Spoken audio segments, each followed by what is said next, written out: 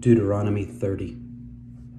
Now it shall come to pass, when all these things come upon you, the blessing and the curse, which I have set before you, and you call them to mind among all the nations where the Lord your God drives you, and you return to the Lord your God and obey his voice according to all that I command you today, you and your children, with all your heart and with all your soul, that the Lord your God will bring you back from captivity, and have compassion on you, and gather you again from all the nations where the Lord your God has scattered you.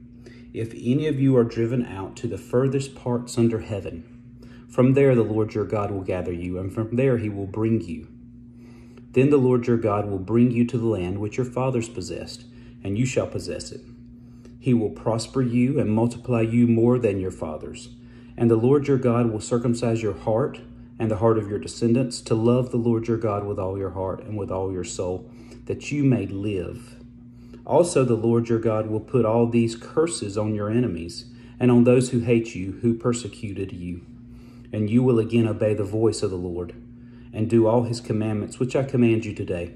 The Lord your God will make you abound in all the work of your hand, in the fruit of your body, in the increase of your livestock, and in the produce of your land for good.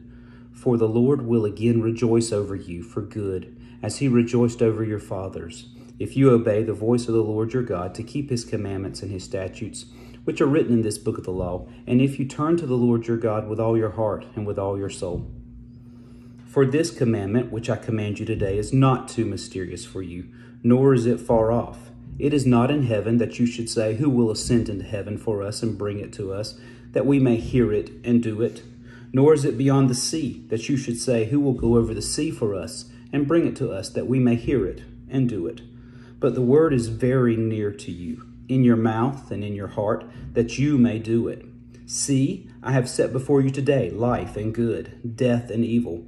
In that I command you today to love the Lord your God, to walk in his ways and to keep his commandments, his statutes and his judgments, that you may live and multiply. And the Lord your God will bless you in the land which you go to possess.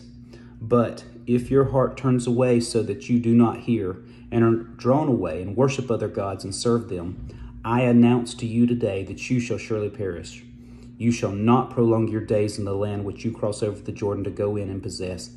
I call heaven and earth as witnesses today against you, that I have set before you life and death, blessing and cursing.